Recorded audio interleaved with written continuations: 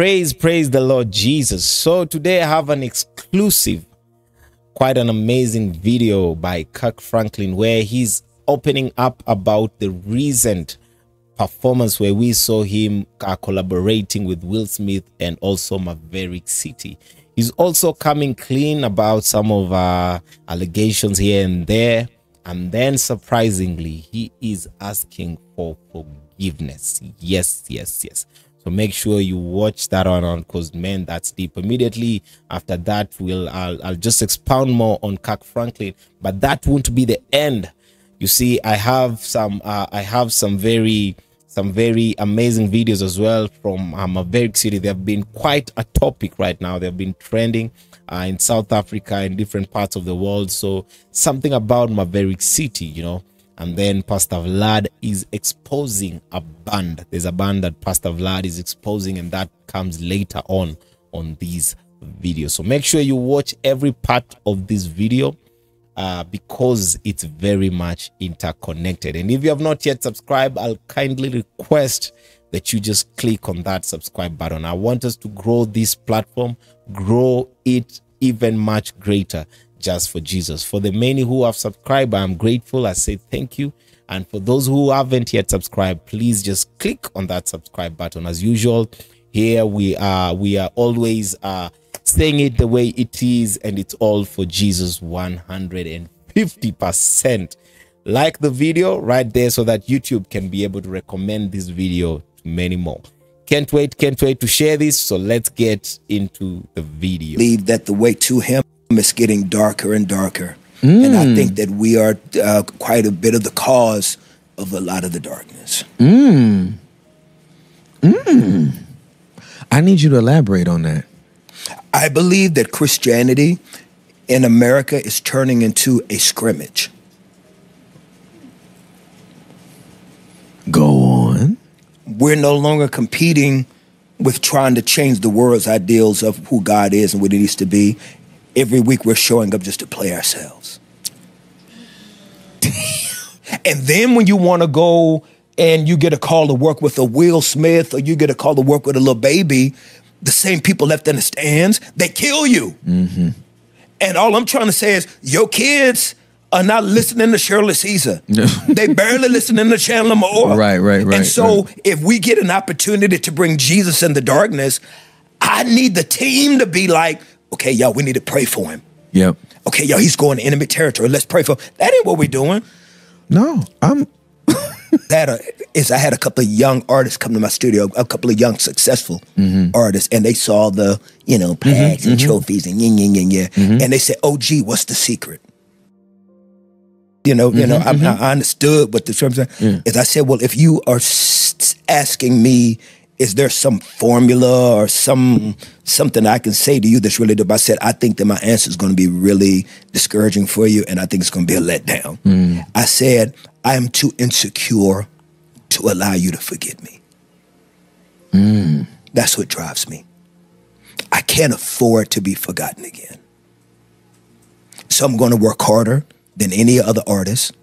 I'm going to stay up later than any new artist. I'm going to do more interviews than you. I'm going to shake more hands than you. I'm going to kiss more babies than you. I'm going to do everything more than you because I cannot afford to be forgotten.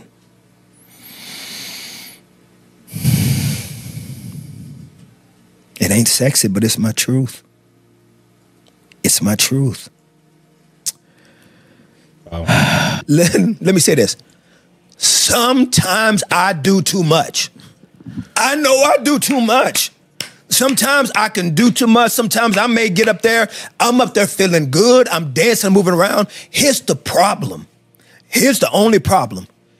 I got a camera in front of me the whole time. And they don't. And if they did, it'd be sometimes whole websites would have to come down. Sometimes I play too much. Sometimes I joke. I do.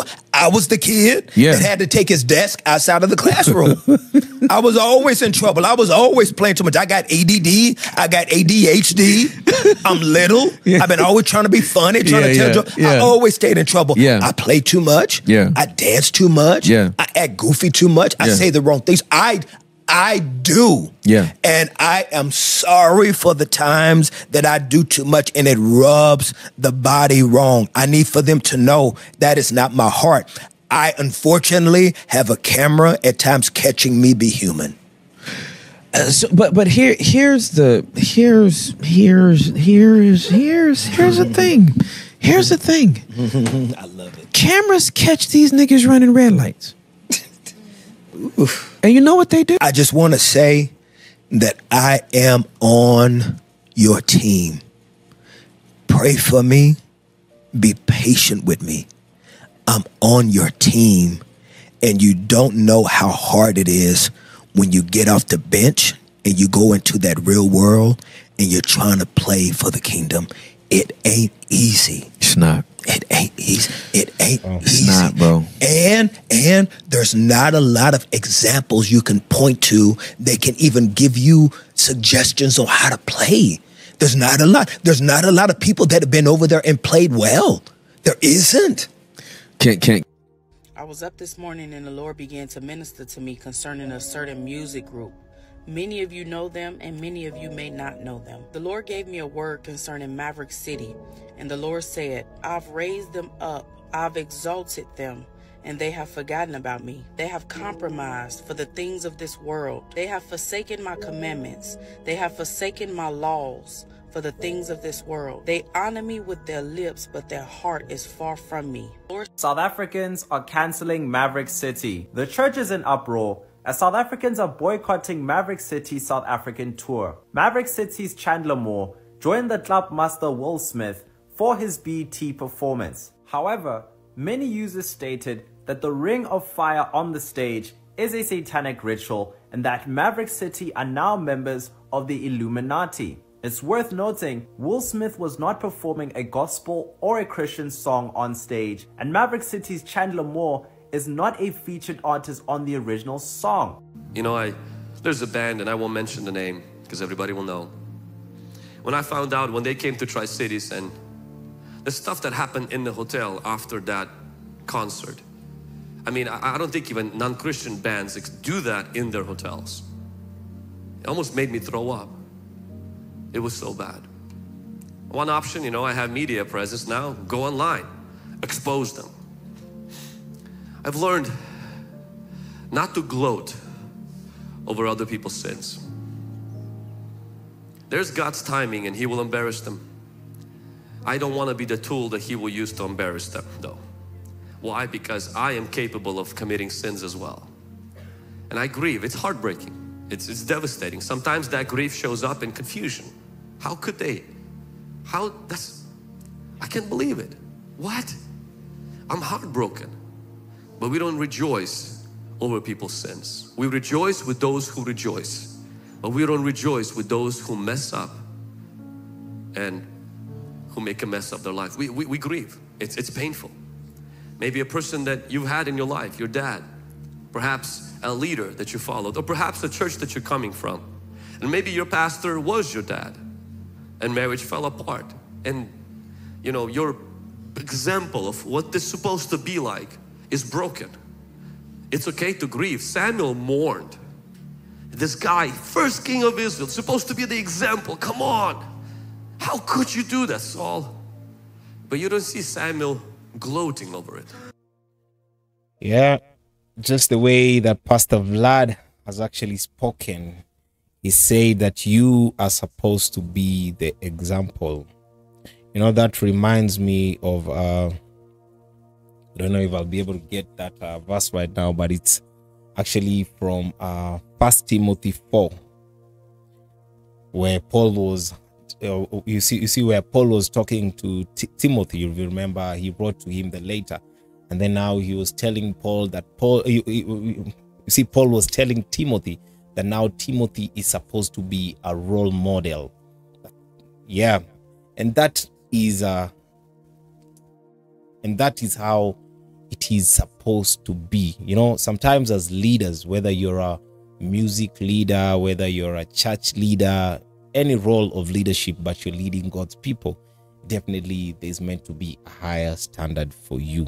So there are a few things here that are, first of all, when we start with what Kirk Franklin said, Kirk Franklin said that his drive, you see, one of those things that really drive him, he said that he wants not to be forgotten. He wants not to be forgotten. And that got me thinking about a lot of things. That is why you've actually seen me connect. You've heard that there's a prophetess there who was talking about Maverick City. And right there in her prophecy, she was speaking about Maverick City, that they started with God.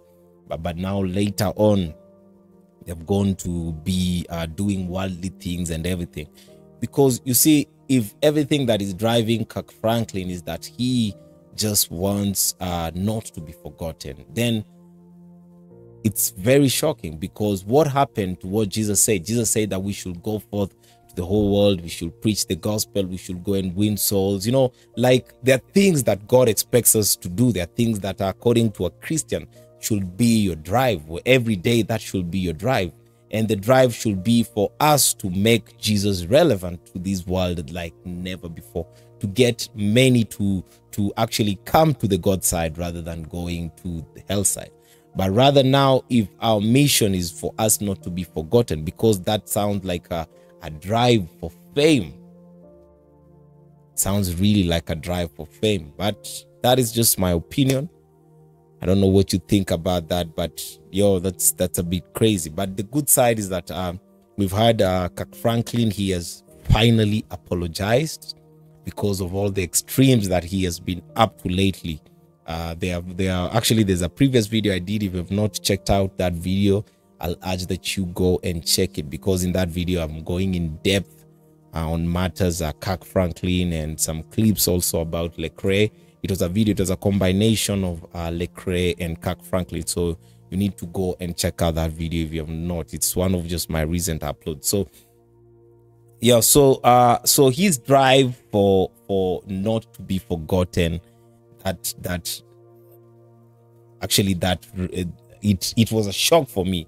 That was quite a shock for me. But there's a higher standard, and most definitely all answers are in God. You know, there's a question that the host asked Kirk Franklin, that if if there was someone who was like a mentor for Kirk Franklin when he was coming up in the game, when he's still in the game, like if there's a mentor, if there's someone who's on his level or probably much higher than him. And then Kirk Franklin was trying to think that who could that be, and he could not come up with any specific name. But you see, for any Christian, whatever field you're in, your role model should be Jesus. Just go to God's word. You know, the good thing about the Bible is that the Bible answers to your every need. It answers to your every call. In short, when you're in God, you cannot be in confusion. There's no confusion in Christ. There's nothing like that. And Jesus should be our role model. Because you see, when you set your role model to be maybe mentor X, mentor Y, because maybe you're a young musician, because maybe you're a young preacher, what happens when that mentor of yours actually goes on the wrong direction? That can really damage you. That can really mess you up. But when you have Jesus as your role model, then he is the best. Yeah. So I hope you got that. I hope you got that. Jesus should be our role model, and we should always go back to God's word. And let us not forget that we are the example always. So let me just get that scripture as we finalize this video. Just let me get for you that scripture. It was actually in 1 Timothy. Just give me a minute here. It was on 1 Timothy 4. Just 1 Timothy. 1 Timothy chapter 4. Yes, I have it here. For every creature, for it is sanctified. Just a minute. Now the Spirit speaketh expressly. So this was a letter from Paul. He was writing to Timothy. But refuse profane and old wives' fables, but exercise thyself rather unto godliness. For bodily exercise profit little, but godliness having promised, this is a faithful saying. For For therefore we labor, we suffer these things, command and teach. Let no man despise the youth,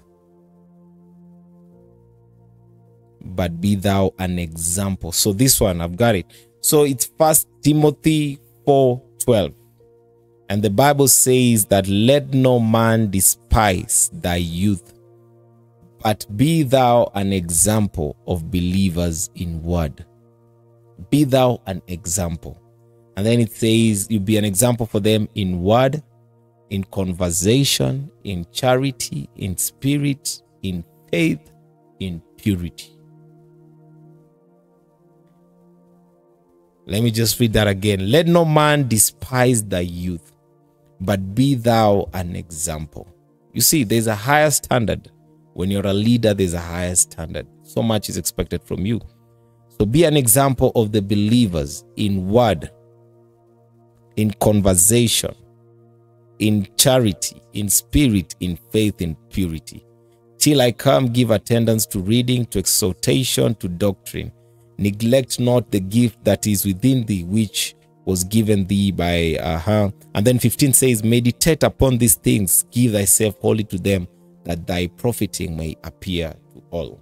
Amazing, amazing, amazing. So we ought to be an example. We ought to be an example. So I'd like to hear from you right there in the comment section. It's open. I'd like to hear, what do you think about this video? What do you think about Kirk Franklin's confession, his apology?